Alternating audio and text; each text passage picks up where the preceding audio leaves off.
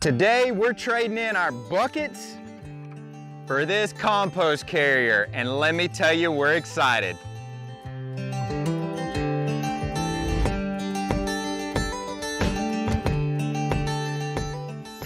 Hi, I'm Dr. Arland Hill, and welcome back to Harvest Hills Ranch. And like I said, we're getting rid of these buckets.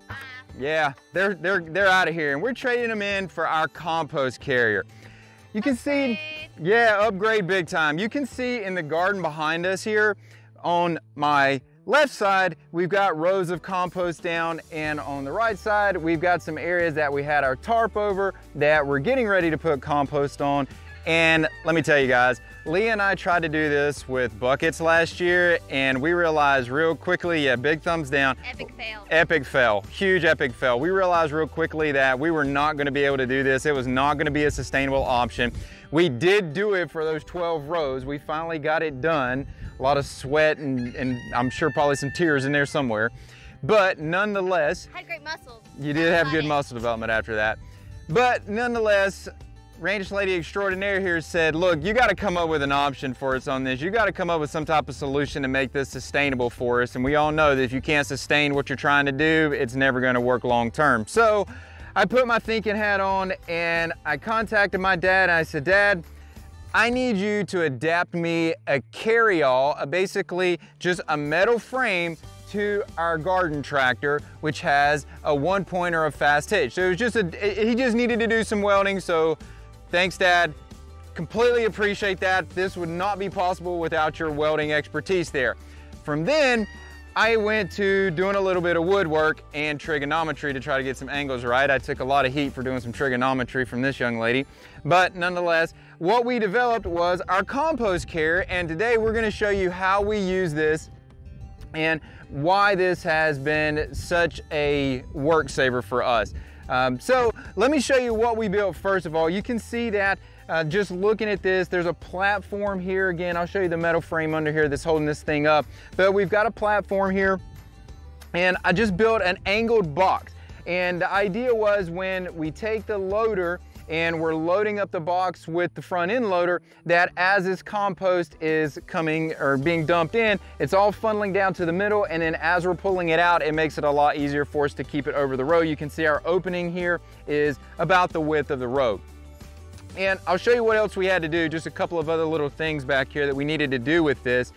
So in looking at the carrier back here, we had to make a few modifications. When we started to put this thing into operation, we realized real quick that we were gonna have some limitations in getting this thing to stay functional because we were adding too much weight to it. It was actually, the wood was starting to pull away from the metal frame, so we had to shear that up and reinforce it.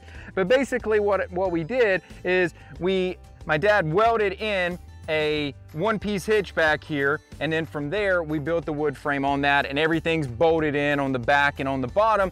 And now we've got a compost carrier here that allows us to do, these are our 100-foot rows that you're looking at here, and it allows us to do probably just a little bit short of a half of each one of these rows at a time. So a couple of trips, but let me tell you guys, hands down better than toting buckets non-stop. And we're able with this to lay down a lot more compost at a time and start to build up some organic matter in our soil. And you can see from what we've got here, what we started with, we took the tarp and we let this tarp sit for only about, or I shouldn't say only about, for about 4 to 5 months. It actually sat pretty much the whole winter. But what it did is in the sand here, there's some organic matter that has been broken down, but we were able to kill off all those weeds. And now when we come and put this compost in, we've got this nice organic matter here, good carbon, good nitrogen that we're gonna plant into, and we should have some lush garden here pretty soon. So with that being said, I've talked enough about how this thing came into existence.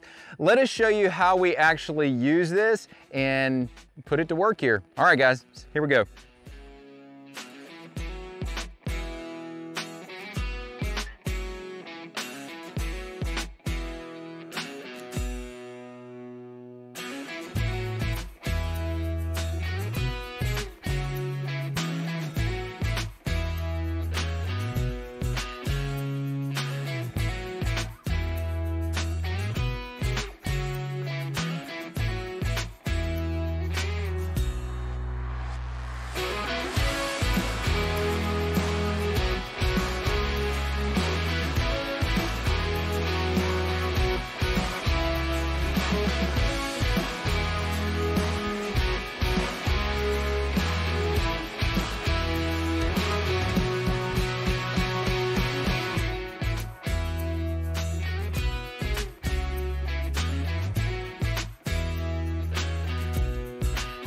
So there it is, guys, a homemade compost carrier in action. And we're really looking forward to what this is going to help us be able to do out here at the farm as far as getting our market garden up and in production and staying consistent with it. And most importantly, not having to worry about putting synthetic chemicals. You know, we're all about staying chemical free, doing everything with clean organic principles. This is going to help us be able to do that. So we're going to get a lot of production, a lot of nutrient richness in these foods that we're growing out here. So thanks for joining us. Thanks for watching this today and sharing in what we were able to accomplish out here. Make sure that you come back for more videos. We're going to continue to share with you how we do this. And hey, if you like the information that we're sharing with you, hit it with a thumbs up. And if you want to see more content like this, make sure you subscribe to the channel. We'd love to have you on and sharing our mission with us. So thanks for joining us, guys. Dr. Arland Hill with Leah Hill from Harvest Hills Ranch. Talk to you soon.